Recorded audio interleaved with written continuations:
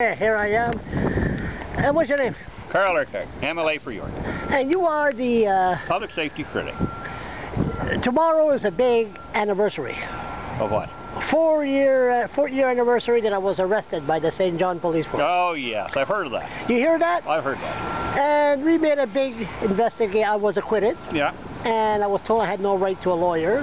Legal aid in New Brunswick would not grant me a lawyer because it's a summary conviction.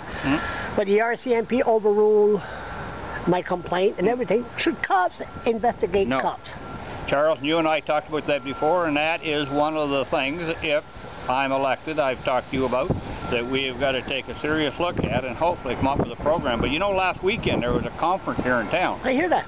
And I couldn't afford to go, and no one invited me, but it was on that very same issue. And it's not that anything was right or wrong at the time, but justice doesn't only have to be done, it has to appear to be done. And a lot of times when you don't, people don't understand how it works, it's just better to have a system in place that they feel confident with.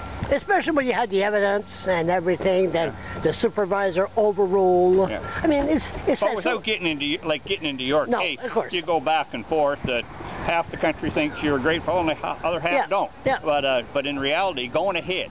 All we can do is go ahead. And if you have the proof, if you do it right, then you can't question the system, right? And you will have problems with that too. We may have to tweak it and change it, but we both know that cops investigating cops is like teachers investigating teachers. It takes it outside of that realm. You're going to wish me a happy anniversary? Happy anniversary, Charlie. Thanks a lot, Carl.